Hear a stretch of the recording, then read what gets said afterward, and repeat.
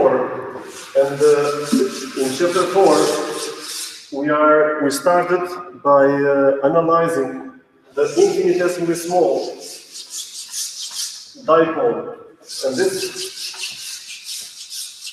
infinitesimally small dipole that we are considering, it is assumed to have a source of the current from the center of the dipole, and at the endpoints it is expected to have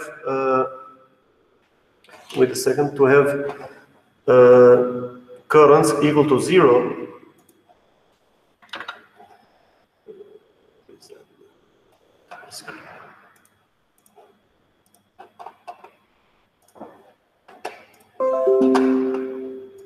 And now I'll just go over very fast. So elements that we are going to need today is that we said that we are going to use a different approach when we find the electric fields. When we did this in chapter 3, we said that we are going to have the sources. From the sources, we are expected to find the vector potential, and from the vector potential, we are going to find the electric field and the magnetic field. Now, this is so once we find the vector, the vector potential A in any coordinate system, which would be AX, AY, and the AZ, we can also at the same time find the projections of these vectors along the AR, A theta, and A phi. Now, one thing that I might remind you is that for actually this equation, so this equation, which is the very first on this slide, where we see that the vector potential A, it is apparently it is along the AZ, okay, and we have a specific source, but the value of A, and the source is the current actually, so the source is the current, and it looks like the A, it is going to be equal to the integral along the dz, where dz is in fact the axis over which the antenna is lying. So here we have from minus L over 2 to plus L over 2, and we are trying to find the vector potential A at a faraway point. But one thing which is something that we can remember is that the direction of the, so if this is the antenna and this is the z-axis, then the direction of A, it has the same direction as the current. So if this current was pointing along the x-axis, then the vector A would also point along the x-axis. Depending on the problem that we are discussing, for example, let's have a look at this result that we see here, which apparently is an infinitesimally small dipole pointing along the z-axis.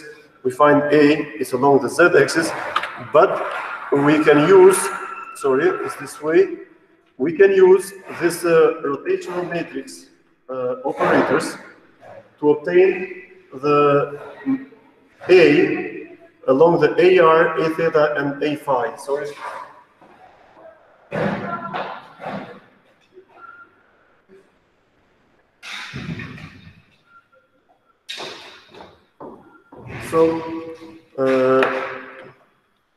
So we can continue. I think the last time we covered this material, we discussed a little bit regarding the, let's say, the relative power which can be associated with different terms. And this would mean actually, so we just want to review a very little piece of information.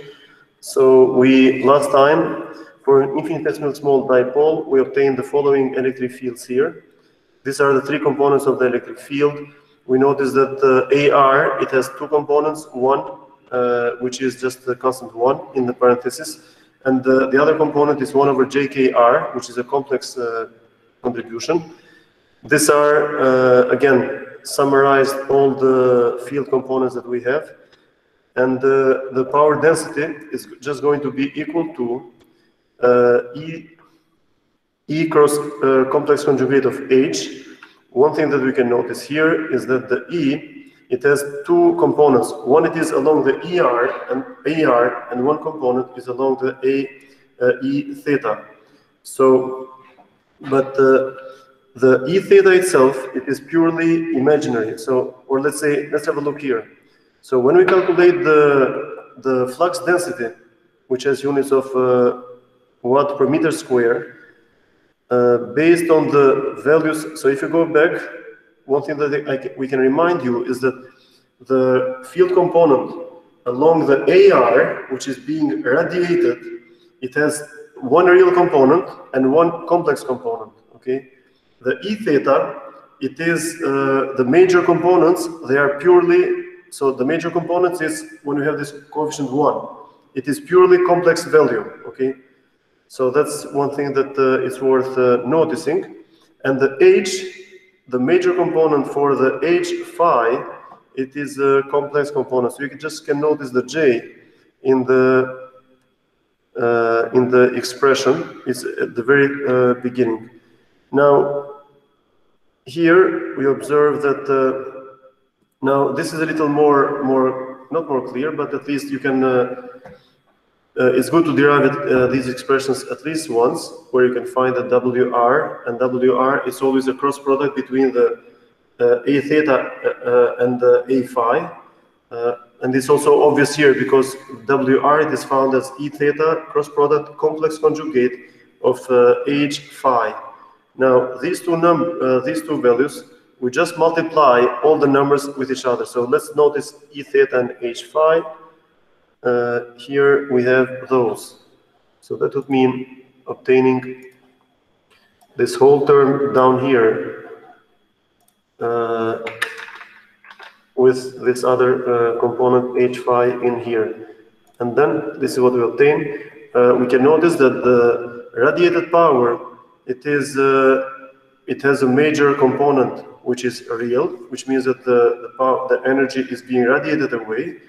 But the power, which is in the direction of theta, and direction of theta, it is, we can assume it as, because if this is R, this is the angle theta, and it looks like the power density in this direction, which is the W theta, this is purely Ji, let's call it this way, it is purely imaginary, okay? And the radiated power density along the AR, or let's consider if we have this direction, so this WR, it is both, it has one component which is real and one component which is complex. Now, one thing that I can say from now is that, let me think for a moment. Now, what is something which is very essential is the aspect that the radiated power, this is related to the resistance or the impedance of the antenna, okay? So there is a relationship between these. But this is the radiated power, the real part, okay? We have also the power, which is the complex part. This is related to the reactance of the antenna. Now, we are going to mention this one in chapter 4 for a few times. We can also notice this from the textbook. It is always making a reference that the radiated power, the real component, it is directly related to the resistance of the, which is also a real part.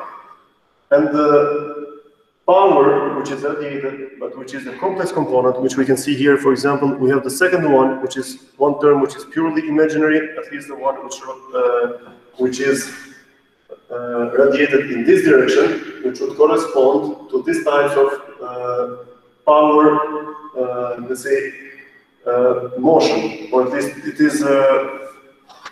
So if you want to calculate the flux, we have to select an area here, and then we integrate over this W theta, integrate over this cross section.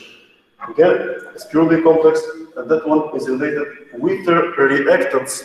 And this reactance, this is equivalent to some components which may include an inductor or may include a capacitor C. Now, even though in the chapter 4 there is a few references to this aspect, we're going to do this one, or this is covered in more detail in chapter 8. But here, what is worth mentioning is that whenever we calculate some power, we should immediately relate it to some resistance of the antenna itself. Now, this is a repetition of what we did, what we saw in the previous slides. But so this is essential. So the real power is always, it can be denoted as 1/2 I square R. So, or 1/2 VI. Okay, so this is how we used to denote this one. So from here, we can conclude, or we can find an expression for the radiation resistance. Here we have an example. I think we covered this one the last time. And whenever we analyze the fields, we have the near field, which is pretty close to the antenna or to the source. We have also, next to the near field, we have the radiation near field, which is the, let's see, so these are still the equations of near field. The general expression which are on the left side, we can obtain the expressions approximated in the right side, because what happens here is that the very first term, it is, so when you say the very first term, here in this case, in the near field, the 1, it is much smaller than 1/jkr, 1/jkr. So if this is the case, this factor dominates, and that is why we see in the equation 420a, we see a dependence of 1/r³. Okay, so if you are very close, this is how it changes. E theta also, we notice that it is proportional to 1/r³ again, because there is 1/r term before the sine theta, and we have also, so let's notice this for a moment. So we have this 1/r term, it's right here, and 1/r kr square is also here. Now, this is the dominating term right here that we underscored this one. So that's why we're going to see this term here, which is 1/kr³. Similarly, we observe also for the magnetic field intensity. And always, whenever we compare the domain or the region where we are doing the calculations, we're going always to consider this factor, the kr factor. Now, this kr, we could also analyze the near field or the far field. We could conclude this also just based on the distance I. But this should not be the case, because we should also, what is essential is the phase difference as the wave is propagating. And the phase difference, it is strongly dependent on the wavelength or on the frequency. So if you have an antenna, and this is operating to some frequency f, this is related to some wavelength lambda, and this lambda, this is related to 2 pi to k, which is 2 pi over lambda. And then when we analyze, or when we want to determine whether we are in the near field or in the far field, we should not look only at r, but we should look at this factor, which is equal to k to kr. And what we are going to observe also is that this r, this can be, whenever we integrate, we are going to assume, so this is some z prime, and often we conduct some approximations, which could be first order or second order approximations, and so in this case, we could approximate, so if this is the r, this could be the r prime, which in the far field, r converges to r prime, and but in the intermediate regions, this would not be the case, and but in order to determine whether we are losing, whether we can use a specific approximation or not, we have to always take a notice here, and then the phase difference between one value and the other, we would consider this function, or it should be equal to k r prime minus r. We're going to cover an example here later, but let's move fast. This is kr. This is when this will be the case when kr is much larger than 1. in that case, the equations or the far field equation, they will look as shown here in the slide. Once we have the E theta and the H phi, we can determine a wave impedance, and we should also notice that we have to consider the ratio between orthogonal directions of the electric field and the magnetic field intensity. Okay, and let's see, would we even, actually we don't even have the chance to pick up another pair of electric field that can have a conjugate magnetic field intensity, because we have ER and other than ER, no, actually this is the only case, because this is the only pair where the direction of E cross product with the direction of H, it would give us the radiating power, because the radiating power is pointing along the AR. Okay. And AR, this would be equal only for A theta cross A phi. Okay. Anyway, so this is another possible combination. It would be the cross product between AR and H phi, but in this case, that would not make the radiated power, but it would consider the power which is a reactant power. Let's see, here we have an example. I don't remember if we solved this one, but let's have a look. Yeah, I think we have not covered this one in the previous sessions. So we have an infinitesimal dipole antenna, and we have to determine and interpret the vector effective length. Now, this quantity, we defined this one in chapter 2. Chapter 2 was had a really volume of information, huge volume of information, and we can always refer to the cheat sheet or the formulas from chapter 2. Wait a second. And in this case, so let's say, so we are asking at what incidence angle does the open circuit maximum voltage occur at the output terminals. Okay, so we have an incident wave which has an electric field of 10 millivolt per meter. Now this is the electric field. The moment we are asked about the quantity, which is talking about the maximum voltage. Now maximum voltage is measured with volts, and this quantity, which should be related to the electric field component, which in this case it is 10 millivolt per meter, and we might expect to multiply with the effective length. So we have an antenna, it's going to have an effective length. We multiply this effective length measured in meters with the 10 millivolt per meter, which would be the electric field intensity. We have the length of the dipole, in this case, apparently it's equal to 10 centimeter. And the length of the dipole is the L, which we see in all of these expressions. Now, E theta, it's the electric field in the theta direction. It is a given, okay? So we are given this equation, but we should somehow extract from this equation the dot product between the effective length and the electric field. Okay, so this is, let's see for a moment. So we're just trying to,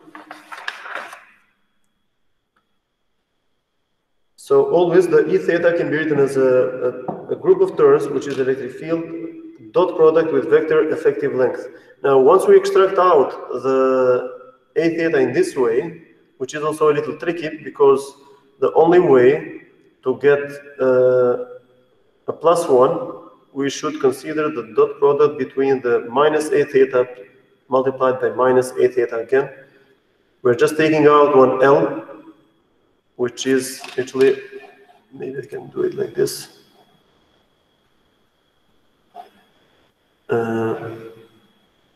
Actually, where is this? I forget, there is a drawing option.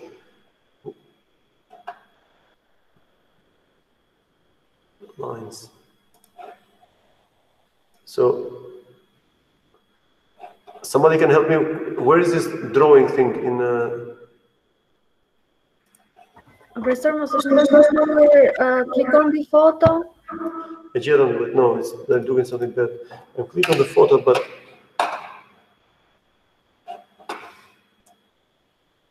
Insert design. No. I think you have to go to view. To view? Yes, help me here. So I just want to find a pen to write down here, but I don't see it. Anyway, I can try to. I thought I could use these shapes, rectangle basic shapes, draw. There used to be an option.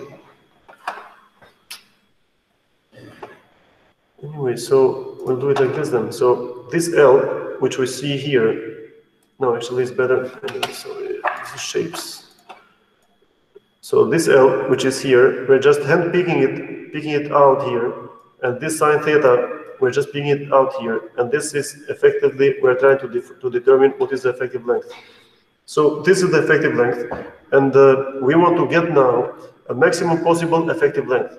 So, which is, in this case, it would give the angle with respect to the antenna, which in this case, it can be this one, which is shown in the board, and when can we have a maximum effective length? It is going to be 1, where this sine theta is equal to 1. Sine theta is equal to 1 when angle is 90 degrees. So this means that if we have an antenna which is pointing like this, and it has an electric field which is shown on the board like E theta, as is shown over there, that means that the wave has to approach at an angle of 90 degrees with respect to the orientation of the antenna. In this case, if it's going to be 90 degrees, then the maximum value of the effective length is simply going to be equal to L. This L is 10 centimeters, or 10 to the power minus 1 meter. And in this case, we just have to multiply what's the name?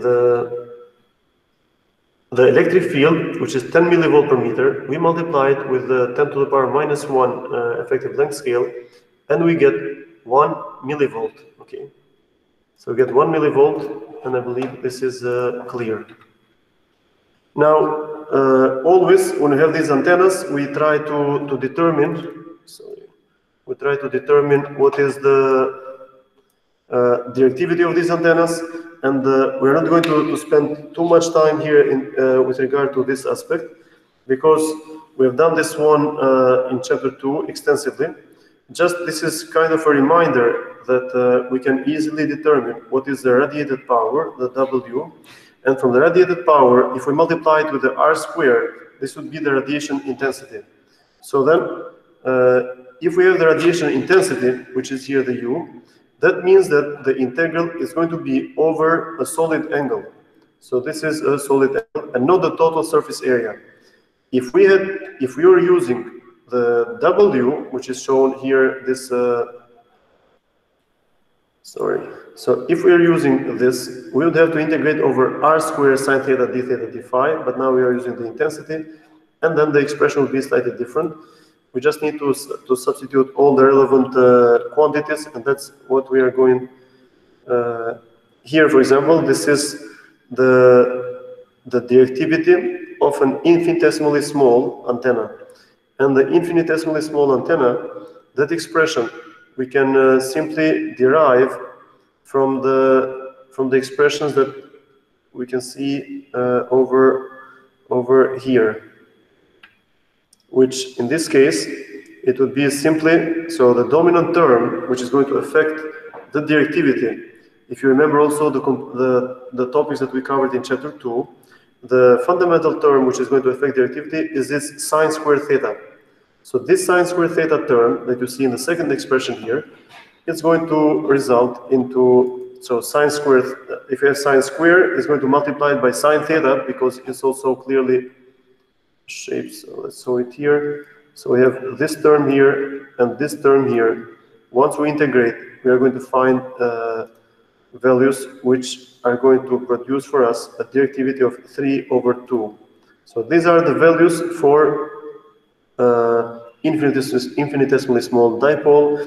The moment we have some directivity, we can also define a maximum effective aperture.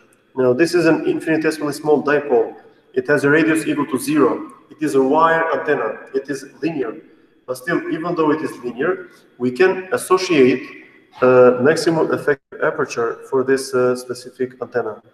Now, this is the radiation pattern for this infinitesimally small dipole, where the dipole, as shown here in the figure, it is pointing along the z-axis, and the pattern it's shown in this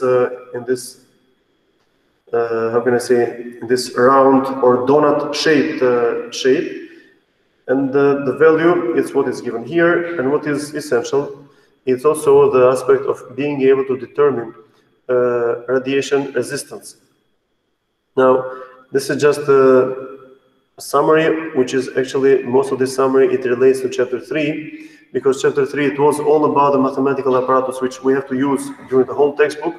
That's why there is a lot of reference to what we have learned in that chapter. For example, even the way to calculate the E theta, E phi, H theta, H phi. We use the equations over there, and then from chapter 3, and then we just calculate the dot product between the electric field and magnetic field. We find the W radiated power. We can find the radiation intensity, the U, and then we can calculate the total radiated power of the antenna. Then we can determine, once we find the total radiated power, we find also what is the maximum value of the radiation intensity. That can help us finding the directivity. Now, we move now to another construct, antenna construct, which would be the, let's say, a small dipole. So we don't have an infinitesimally small dipole, but we have, let's say, a small one. And for this dipole, so infinitesimally small dipole, it was anything which was smaller than 1/50th of the wavelength. So we divide the wavelength by 100 multiplied by 2. That would be the infinitesimally small. But anything between lambda over 50 and lambda over 10, that would make what we call small dipole. And here we see that the current, it is going to be, it can be described or approximated as shown here in the graph. So I might suggest to you, that's what I find it more useful, is to consider. So personally, I like to visualize it this way. So this would be the current as a function of Z, and when Z is positive, in fact, this graph here is also done because the antenna is pointing along the Z. But personally, I like to think that as the maximum, as Z is increasing, the current is decreasing, and as Z is decreasing, when Z is increasing for Z negatives, we get a positive slope, and for positive Zs, when Z is still increasing, we get a negative slope. Okay. Now, I like it this way because in the equations of the electric fields, it is relatively easy for any student to notice that when you have the current, which is equal to some constants, so let's say 2Z, and you can have also another current which is minus 2Z, you can easily notice a negative slope in this domain, positive slope in this domain. But this is also one way to think about it. So this is the current. Sorry, this one. I apologize that this is not possible to see this. I thought this was okay. So this is the equation for the current. So this is IZ. The current is a function of Z, and it's also expected to some degree that this is the current, because this current, it has the same unit as this I0. Sine has no unit, but what I said before a while, when I said that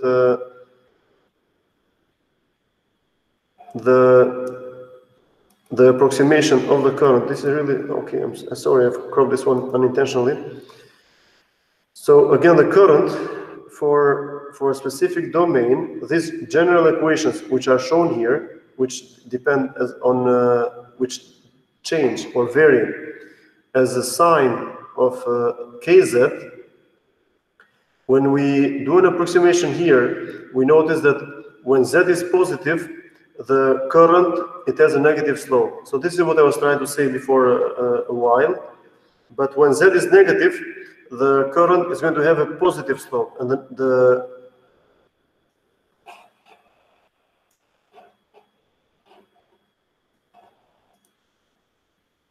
so this would be the negative slope here, whenever the Z is a positive value, which is something we try to represent here on the board. Now, this is the small dipole, this is the current, and if the current, it looks like this, which is approximated, it is very easy for us to integrate over the current and to find the A. So let's not forget that the vector potential A, it was often, there is a group of terms integrating over from minus L over 2, 2 plus L over 2, times the dz, okay? Or an expression, in this case, is not going to be simply dz, it's going to be, let's say, we have a constant sign, it's going to be a constant value, which is I0, let's have a look here, minus 2 over L z prime I0. We should never forget that with z prime and also x prime and y prime, we denote the sources. So the sources where, so whenever we are integrating over z prime, that means that we are integrating over the whole component, okay? So that means that, or what we can say here is, for example, actually we'll come to this when we are going to do some approximations, we're going to mention this again, but for the moment, kind reminder that the prime notation, it is used for the, to denote the sources. Okay. Let's move on. So again, yeah, we said that A, the vector A, it would be simply the integral of the mu 0 I times the current divided by 4 pi times 1 over r term and e to the power j k r. So in electromagnetic field theory, before going to the chapter or to the course of electromagnetic wave, we used to, we've solved several examples where we were given the current and we would integrate over the whole length where the wire was, and we used to find this vector A. So a good difference is you could go back to the lecture notes of electromagnetic field theory and you could remind this these equations. So here we're just going to integrate over the I0. If we do that, whenever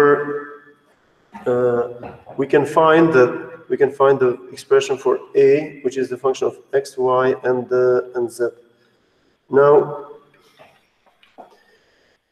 once we find so if using the A that we find from the previous slide, we can determine the electric field components as shown here in this slide, for assuming the far field domain. Then here actually it's this is a more, so this A, this is enough actually. So from this A, it is easy to describe the electric field, and this electric field we can find it from chapter 3.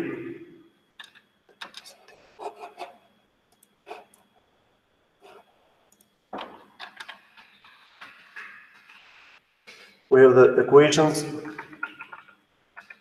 3.58. Oh no.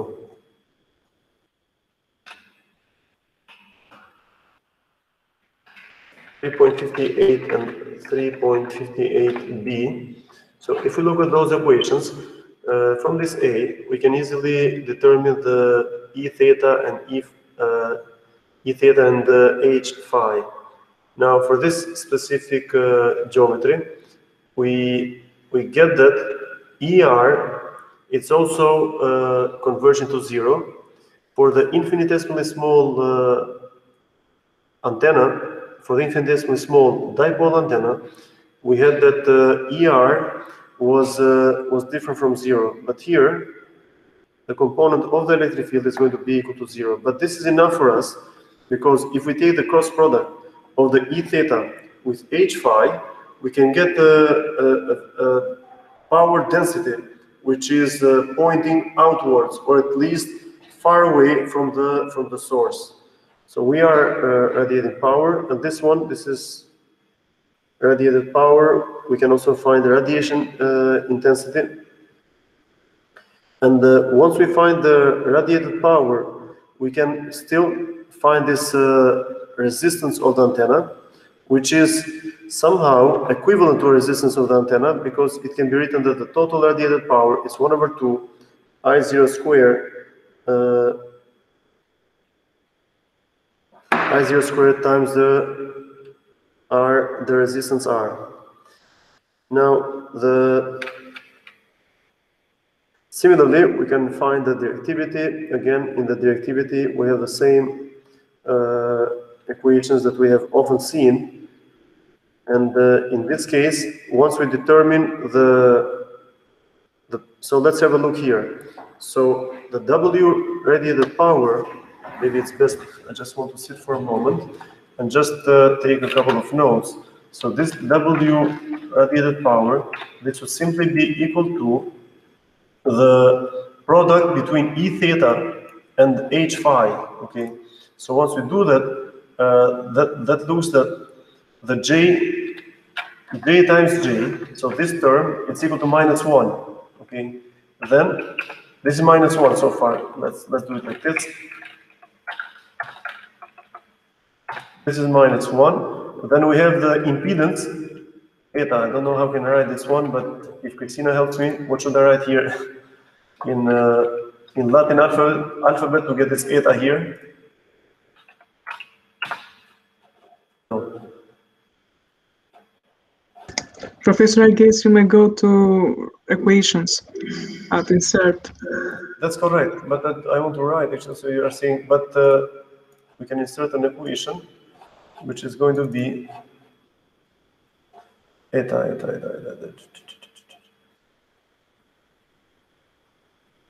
I don't see eta here, but eta in Latin alphabet, what letter is it? The impedance. It's going to be, so I'm looking for this letter.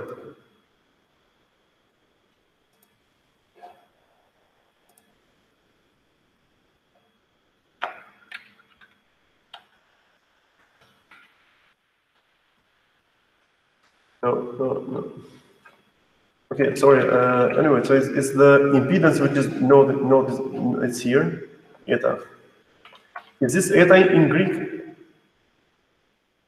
Anyone knows this? Yes. Okay. But what letter is it in Latin alphabet? Oh, I don't know. No idea. Okay, let's write it eta. So the J and the J, we multiply them. Eta is this factor here. And then this is going to have the K square, I0 square, because we see, then we have here K square times I0 square, times I0 square times L squared, so this is I0. Let's do this I squared times L squared times, what we notice here is also that when we multiply the E with the complex conjugate of the H, this term here, this is going to be e to the power plus jkr. So multiplying,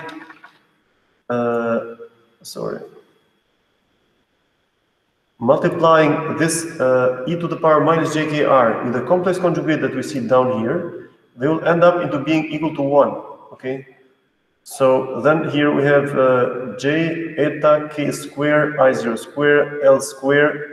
These terms that are underscored, they all add up to 1, divided by 8 pi r squared times sine theta squared. Okay, so this is what we obtain here for the radiated power density. So this is sine theta to the power square divided by, so the other terms are all, what is essential here when we're doing the division is that we are dividing with 1 over r squared.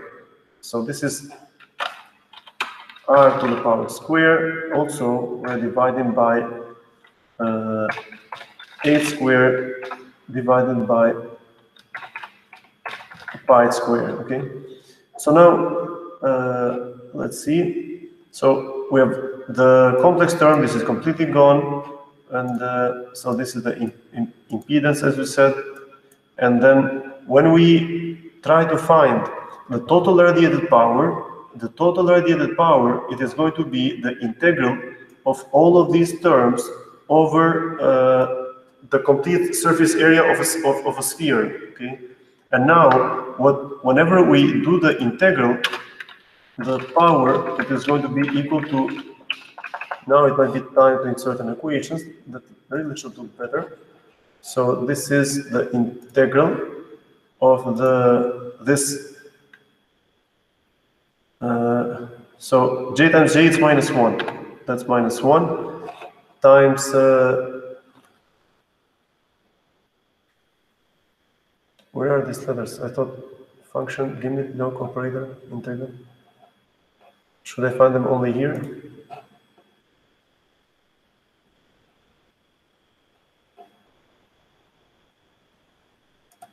I thought Greek letters. Okay, so we have minus eta times k square times no. Let's do this times L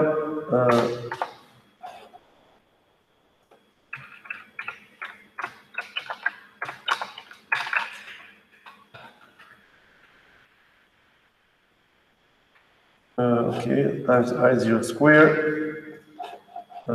times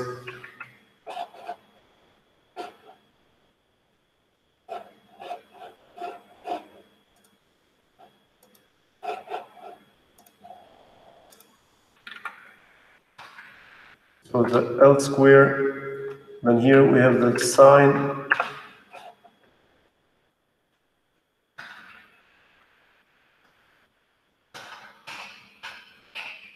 okay, sine theta square. Then we have to integrate over the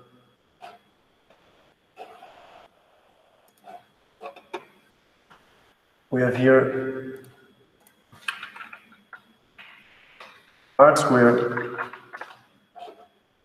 sine theta d theta d phi, and I hope I find phi in a short amount of time. D phi. So we are integrating here over all of these terms, but what is going to be really, and also let's notice that here in the radiated power density we have a term which is 1 over r squared. Okay, so here in this equation, let's not forget that we have here equation, the fraction. This is 1 over the r squared. So in this integral, this r squared is going to cancel this r squared. So the whole shape of the integral, it will strongly depend only on the integral of sine to the power 3 theta, d theta, d phi. D phi, it is independent of everything. So then we can take out this d phi. So if we delete it right here, we should immediately include here 2 pi in the front. So here we have here 2 times pi. This is the integral over the d phi, right? So then r squared, this all cancel out each other. Then we just have to look for what is the integral of sine cube d theta, integrating from 0 to pi. So this is how we can determine that this integral of sine to the power 3 theta, we have different techniques to write it. So this is going to be integral of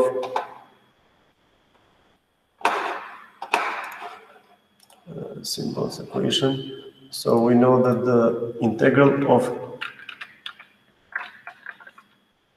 sine to the power 3 theta, this d theta, this is equal to the integral of sine times 1 minus cosine square, okay, cosine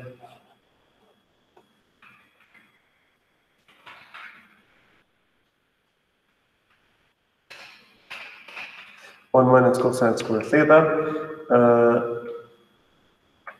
Okay, anyway, so this is d theta.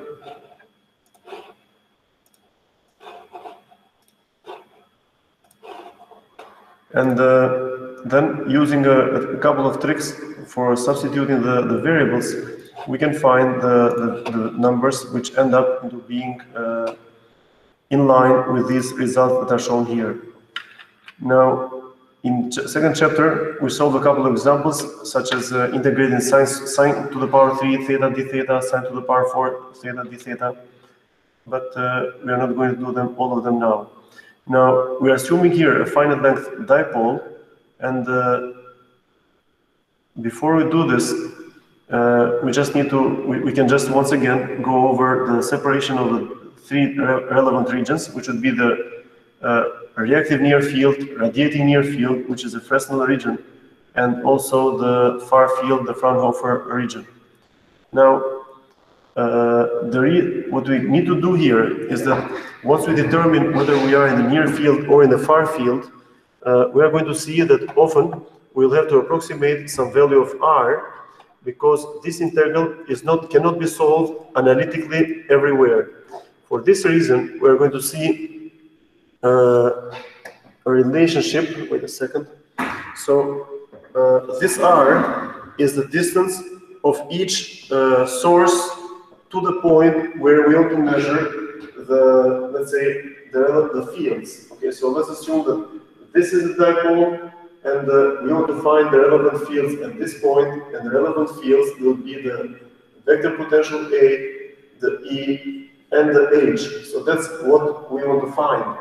But in order to do this, we have always to determine what is the distance from each source component, because we are going to integrate over these. And when we are integrating over these, we are going to see that this distance r, so let's write here, the capital R, which is shown here in this slide, it can be written as x minus x prime square plus y minus y prime square plus z minus z prime square, where, as we said before, x prime, y prime, z prime, they are where the sources are. Now our source, it has 0 thickness, so that's why x prime, y prime are 0. So this expression can be approximated as shown in here. So this is the r. And now here, this r, it can also be shown as seen here in the slide. This z, we can also denote, we can write the z. Let's wait for a second. So this x squared plus y squared plus z squared, which in fact is going to be the distance from the center of the wire. Okay, so let's look at the numbers. So r squared, it is this little r, okay, that we show here. And the capital R is the distance of each current element to the point of interest. And if we are in the far field regime, we may assume that the capital R is equal to the little r. Now here I try to say that r prime, etc. But and then, so because we can have a look here, the small r square is what it is, and then we can write the capital R as a function of little r. Once we do that, we can do a couple of approximations, which are shown here in the last line of equations.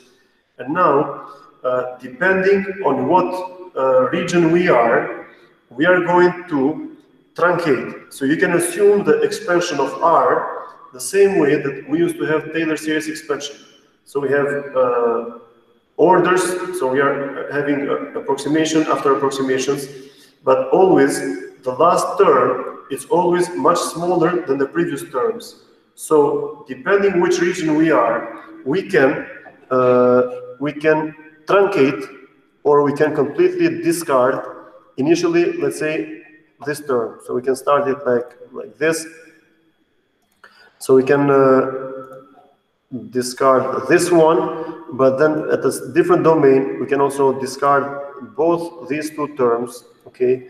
And in the very far region, we can also discard the last three terms. So depending on which domain we are. So here, this is the approximations that we are often going to see. And always our intention is to find the vector A. How do you write the vector A? Vector A, it is always equal to integral of mu 0 I divided by, in this case, is 4 pi over r e to the power minus j k r. So this is always this is A. This is what we used to do from electromagnetic field theory. And if you remember, we had also the Biot-Savart law. Biot-Savart law, we had a wire. Sometimes it was a straight wire, sometimes it was a circular wire, and we had to find these field components at some distance. So this is what we need to remember. Now, we can take the constants out of the integral. We are going to integrate over the line where the current is oscillating, because this is the antenna, okay? It's a wire where the current is oscillating. And once we do it, we have to write these expressions. One thing that I can bring you to, or that I can remind you, is that the expression for the current, so we are on slide 59. I don't remember where this was exactly, but so for the current, we can substitute these expressions, okay? Which is 1, so current here, it's, if it is Z positive, it's 1 minus 2 over LZ prime. Let's go back. So we may have to substitute here whatever the current expression is, okay? We have not substituted that yet. We substitute that expression now, so we are slide 16. The current was here, I believe. No, here.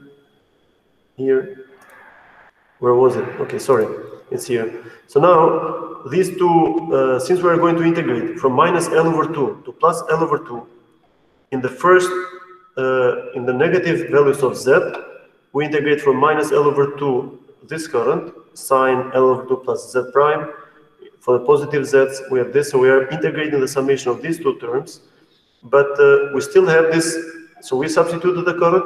We have now to figure out in which domain we are, so that we can put the value for the capital R. What type of approximation we are going to use. If we have, so this is the general expression, and now we start discussing. In the far field region, in the Fraunhofer region, this is just a reminder of how we do the expansion.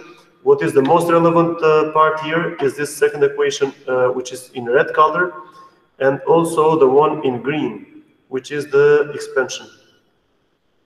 Now, this expansion are especially when x is a small value. So here we have again the binomial expansion, and in the far field, we are selecting only the first two terms. Okay, so let's go back here. I just want you to remind. Let me find where that was. So that R, I think it's here. Sorry, it's here. So now this is the R. It depends now, so this is the general expression for R, and then in the far field region, we just have to pick the first two terms, okay? So let's say we discard this one and this one. So we discard the 1 over R term and 1 over R squared term, so this is gone. And this is the approximation for R. Once we substitute that expression, so again, so this is cancelled out. The first to be now that we are truncating some terms, which means that truncating, we're just extracting some essential components from the R. Let's say we are taking out some part, but we have to quantify this one. So we have to figure out how much we are really removing to calculate the error. So the term that we have truncated is this term which is 1 over r. Apologies again why this one is not visible in this slide, but here this is 1 z prime sine square theta. So this term here, the maximum value of this one is for sure that it is maximum whenever the sine theta is equal to pi over 2. So then we have the k 1 over r times z prime over 2r. So if we substitute for z square L square, then we have the following expression. So imagine for a moment that z prime is equal to L over 2. Actually, it's also denoted here. So it looks like the maximum phase error that we are going to expect from our calculations are going to be equal to this term, to the maximum value of this term that we're trying to denote here. Okay, so that's why if we are in a, so this is far region approximation. If we are in the near field, then probably we would have to remove this term. If we remove this term, the error that we have to calculate, or that we have to know how much error we might have in our calculations, we would have to find the maximum value of this term here. Now we have truncated the last two terms. Error is given by this one, and then we figured it out as a function of k and the size of the antenna. This is what we are going to obtain. K, it's equal to 2 pi over lambda, okay? And this is maximum phase error. The phase is measured in radians, so it has no unit. So this term here, which is k times L squared divided by 8r, this really has units of radians, because you have L squared in the numerator, that is meter squared, divided by 8r, meter squared divided by meter, but we are multiplying it with k. K, it is inverse meters, because it is equal to 2 pi over lambda. So this is really the phase difference, the phase. Now, this is the maximum phase error. Now, we have a threshold level, which we consider an acceptable error, which is in this case, so this maximum phase error, we can assume, not assume, but we have selected a value of 1/8 pi radians, or 22 degrees. 22 degrees phase difference, it is going to be a distance. So let's try to see the equivalent expressions. So this is, let's assume, so this is a full period. This is in meters, this is lambda. In phase, this is 2 pi. Okay, so this is 2 pi. Now, half of this, it is pi. Half of this is going to be pi. So this is pi. If we divide this in 2, this is pi over 2. We divide it in 4, this is pi over 4. We divide it by 2 again, this is pi over 8. So the phase difference that we are accepting to be acceptable whenever we do an approximation, it is going to be this much, okay? Now, it is going to be this fraction out of a possible full phase. Or we can also have an equivalent of how much wavelength, how much more is the wave going to travel if we did not truncate that term. It's going to travel this much, okay? So let's say if we are moving a wave from this point to some point r, if we have, this is the path, we may expect, let's say, a wave like this. The error that we are going to observe, they're going to be this much. So this is going to travel this fraction, okay, and try to denote the equivalent phase difference. Now, in the wave propagation, the difference in the phase traveled is a very essential parameter, because you're going to see for sure this one in the future if you take a similar course. So the There is a traveling distance, which is the geometric length scale, but there is also the optical path. The optical path of a wave traveling, it strongly depends also on how much the phase is changing. So in principle, as long as the error it is this much, when I say this much, it's like this is the 2 pi, we're just picking up this little fraction, we may accept that. So that means that we can use this approximation in case the distance from the center of the line antenna is equal to 2L squared divided by lambda. So, or let me say it this way, R should be larger than this specific value. So we should be somehow in a far region, okay, to do this approximation. It is imperative. Kjo nuk mund të ishte që R-ja do jetë më e vogël se 2L4 për lambda, sepse do ishin shumë afër, edhe pastaj nuk do përdorin dot për afërsime. We can have a short break if you agree. Would you like to have a short break? Okay, profesor, le ta bëjmë pushim se